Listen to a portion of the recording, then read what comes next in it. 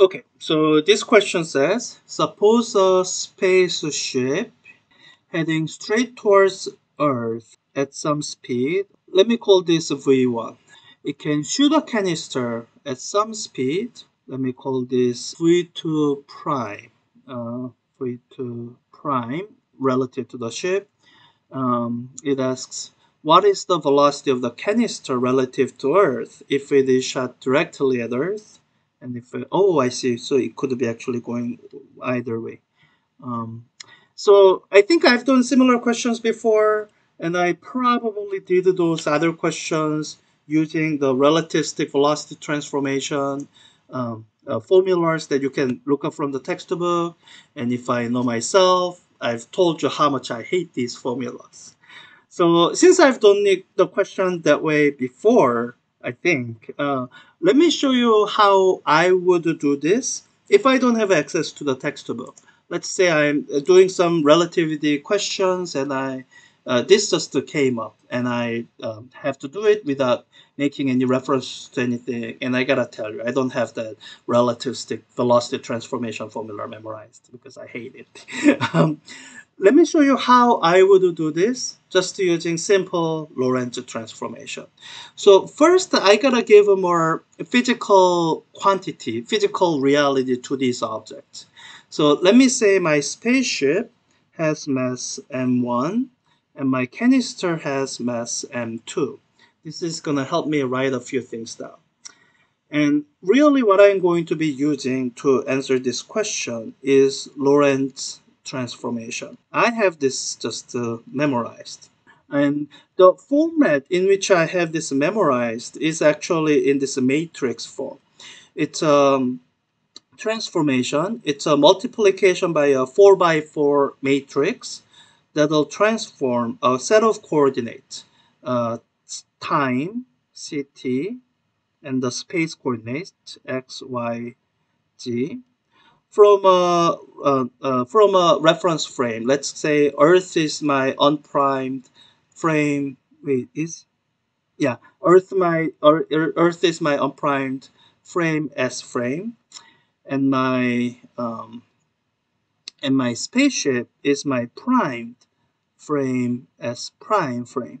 And what the Lorentz transformation does is it transforms the expression of coordinates in the unprimed frame to the primed frame.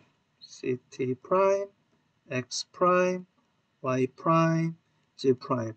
And there's a beauty to Lorentz transformation, which is how I actually have it just memorized. I can just write it down. Watch. So, so I have gamma here, um, and then gamma here, and then 1 for this, and it's a block diagonal matrix. What it means is, nothing's happening to y and z components. Really, everything that's interesting is happening here. A mixing of time and space coordinates. So I have gammas along the diagonal, and I have minus gamma beta on the for the off diagonal elements. And as a reminder, this is how these symbols are defined. My beta is the speed measured in the speed of light unit. So beta is a number between 0 and 1. And my gamma is 1 over square root of 1 minus beta squared. This is why I write down beta first. Writing down beta first makes gamma slightly simpler. So let's just double check that I remember this Lorentz transformation correctly. I imagine a space-time coordinate with I don't know. Um, so I guess for the time component, I don't care really so much, CT. But let's say I'm looking at a fixed point like Earth. Let's say x is equal to 0. And as I look at that point, from the point of the spaceship, and you'll have to imagine the spaceship is actually starting from Earth at time equals 0 so that the origins match. I multiply by minus gamma beta, 0, 0, minus gamma beta, gamma, 0, 0, 0, 0, 1, 0, 0, 0, 0, 1. And the transform the coordinate, imagining multiplying this all out. For the time, I have gamma ct. For the and I get non-zero x coordinate, which is what I want, minus gamma beta ct. Yeah, I think that makes sense because as the spaceship starts out from here and moves in the plus x direction, Earth is falling farther and farther in the negative x direction. Yeah. Okay, so yeah. So this is the Lorentz transformation, and you might be wondering, but um, if I'm working with this, am I not going to simply end up redriving the formulas that are in the textbook? Well, watch. The beauty of Lorentz transformation and the physical quantity that you will see me call four vectors is that space-time coordinates are not the only examples of four vectors. Think about the regular vectors. So the space coordinates, like x as a like the x y z, that's an example of a vector. But you have seen other vectors in your physics education. Velocity is a vector, acceleration is a vector, force is a vector, and momentum is a vector, and there's probably a few more that I'm not mentioning. With a so starting out with a vector as an arrow in physical space, you can actually describe other quantities having similar properties as coordinates. And the same property holds in special relativity. What you have to be careful is that some of these quantities that you are used to thinking of having similar mathematical properties as your space vector is not going, that kind of relationship won't quite hold in special relativity. So you have to know well which quantities form four vectors and which quantities don't. This is an example of four vector. And if I simply wrote down kind of, so I let me call this my four vector position vector. And if I simply did something like take the time derivative of this and get some quantity here, you will find that this is it's not an example of four vector. And this is really the primarily the reason I hate dealing with the velocity transformation formula. Because the velocity, the way we are used to thinking about it in a natural way, is not a four vector, the transformation laws look ugly. So really my first challenge here is finding another four vector that I can easily transform using Lorentz transformation. And that example is right here. Momentum forms a four vector. It forms an energy momentum four vector. So in terms of the energy momentum four vector, this is how the transformation looks like. I think I have a lecture of this actually. So energy momentum Lorentz transformation looks like this. First, I put together four momentum combination of energy and momentum. I do have to be a little bit careful to make the units come out right. So my zeroth component is going, the time component is going to be energy. And I usually write it as energy divided by c. So then my momentum component will just come out without factors of c. So x component, y component, z component. And without proving, I will assert that this forms a four vector, by which I mean if I'm looking for the values of this energy and the momentum in the primed coordinate, then all I have to do is multiply this column vector by the Lorentz transformation. That'll transform what any kind of momentum of Earth, for example, is in frame S into what momentum of Earth is in the primed frame. So Lorentz transformation is still the same. Gamma minus gamma beta 0, 0, minus gamma beta, gamma 0, 0, 0, 0, 1, 0, 0, 0, 0, 1. So what I can do is, I think from the given information, I actually have enough information here to give an expression for my energy in the primed coordinate, energy of the canister in the primed coordinate, and the momentum of the canister in the primed coordinate. So its momentum would be this, or it'll be associated with this. Let me give this a subscript C. So it's going to be gamma C, its mass, rest mass, m. Oh wait, I already gave it a number. Let me call this. I'm gonna just continue using this numbering C. So everything associated with this will get a subscript 2. So gamma 2, m2, v2 prime. And just writing it out numerically. So v2 prime is 0.55 c. So this would be m2 times 0.55 c divided by, and I can just write gamma 2 as a pure number, square root of 1 minus 0.55 squared. So that's its momentum. And its energy would be gamma 2 m2 c squared. So it'll be m2 times c squared divided by square root of 1 minus 0.55 squared. And if we ever need its speed v2 prime, the quickest way to get a numerical value for v2 prime is to actually utilize what cancels out and maybe what doesn't cancel out in these expressions. So v2 prime over c is going to be the momentum times c divided by energy. Just to double check here that everything cancels out except v2 prime over c. And if I do the calculation here, I end up getting 0.55 as expected.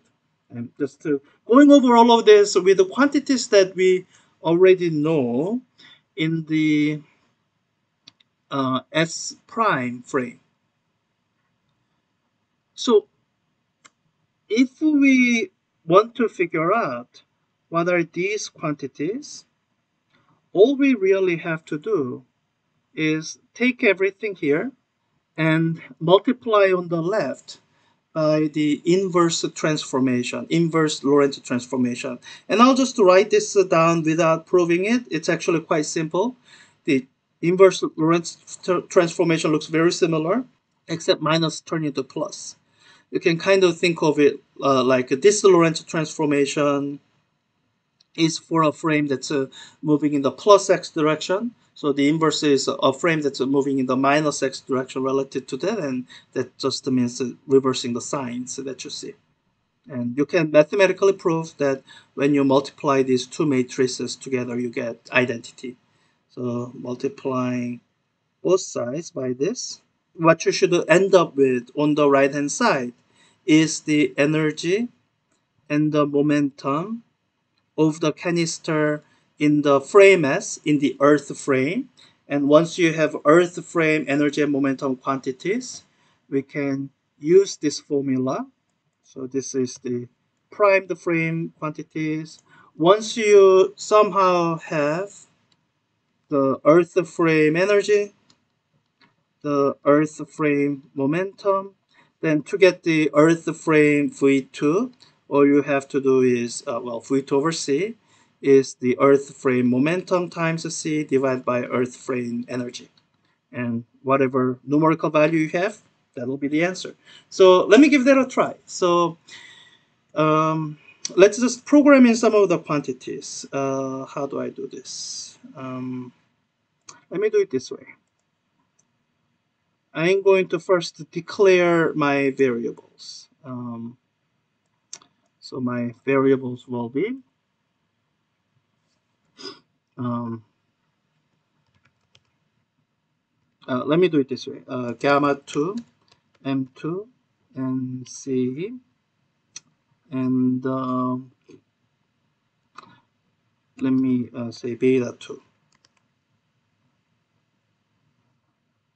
Yeah, so with this, I can write out expressions for E prime, which will be gamma 2 times M2 times C squared, and my momentum prime is gamma 2 times M2 times beta 2 times C. Okay, yeah, and let me make sure I can plug in the numbers. EP substitute, so I can substitute in first the gamma to be 1 over square root of 1 minus beta 2 squared, and then a second substitute, beta is 0.55. Oh, beta 2 is, yeah, all right, that gives me numerical quantities, and I can do that for momentum as well. Okay, good. So what's left to do is that Lorentz transformation. So I'm taking these quantities and multiplying by this square matrix. So my unprimed energy will be, or unprimed energy divided by C, or multiplying through by C. My unprimed energy will be gamma times um, my EP plus gamma. Wherever I see gamma, it's actually gamma 2. Gamma 2 times beta 2 times PP. Let's see if that expression makes sense. Oh, I'm missing some factors of C. Let me make sure. So if this divided by C was this, then when I multiply through by C, this is going to go, but there will be a additional factor of C. Okay. Yeah, I think my C's look right. And my momentum is going to be gamma. I'm looking at the second row here. So gamma beta times E. So gamma 2 times beta 2 times E prime plus gamma times momentum, gamma 2 times momentum prime. And again, really for unit consistency, oh, I guess I'll just divide by C, yeah. So with that, this is the momentum. All right, looks kind of reasonable.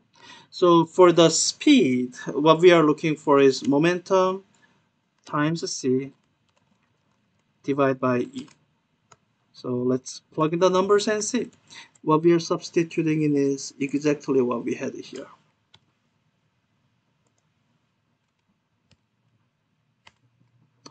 So we get a number of 0.845.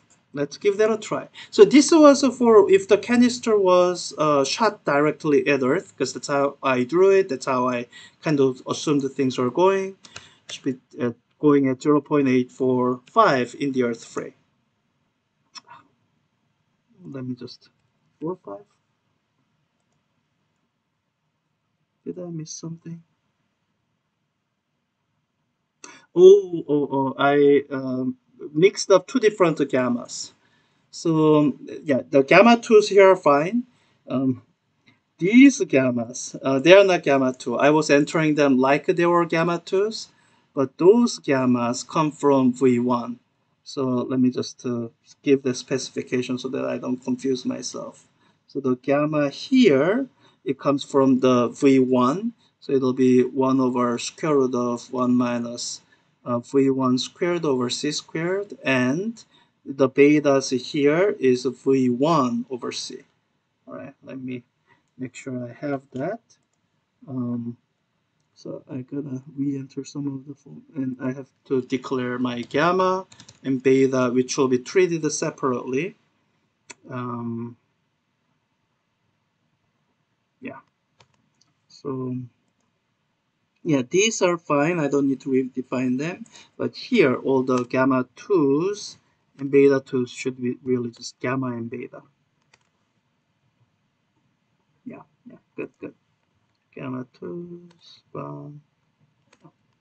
that's the correct Laurent transformation. And in addition to these, I need to substitute in what the gamma is. That's 1 over square root of 1 minus beta squared. And then what beta is. Beta is 0.71. I think that's the number I had. Yeah, 0.71. So with these correct numbers, 0.906 is what I have. Let's see. 0.906. Yeah, that's it. Now, if the velocity of the canister is relative to Earth, if it is shot directly away from Earth, it's actually pretty simple. You can just do it directly here. So in all this, beta 2, we are saying it's 0.55 before. Well, if it's fired in the other direction, it's a minus 0.55. And I get a speed of 0.26, and that means it's still moving towards Earth. I guess that's right. The spaceship is moving that much faster, so 0.262 or 263. 0.263 is the, yep. So that's the velocity of the canister relative to Earth. And I recognize this is a much longer way of doing a question that one might think, isn't it simpler to simply look up the formula? And my answer is not in the long term, because especially for those of you who might be dealing with the special relativity in more regular basis, I'm talking to potential future physics majors, physics grad students. This four-vector formalism is a really powerful formalism. If you learn how to use it, you'll be able to handle previously unseen special relativity questions much more quickly and better than you can if you are simply used to looking at formulas. So even though this is way longer than how long it would have taken if I simply looked at the formula, um, I would encourage you to try this longer way. See if you can do this from scratch without looking up any formulas. The only thing you need is the Laurent transformation, which you hopefully have memorized by now, and the concept of four vector and knowledge of what physical quantities form four vectors and what quantities don't. So that's it. Thank you.